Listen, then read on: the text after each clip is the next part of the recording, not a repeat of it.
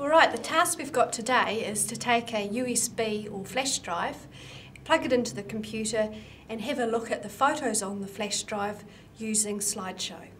So the first thing to do is to plug the USB flash drive into the front of the computer. And what happens now is the computer opens up a pop-up box and we're going to choose Open Folder to view files.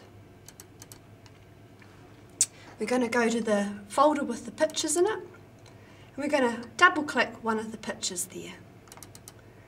What happens now is the computer opens up the image in Windows Picture and Fax Viewer, and it's got a toolbar down the bottom, and if we select Start Slideshow, you'll be able to see the pictures in the slideshow. And that's pretty easy, isn't it?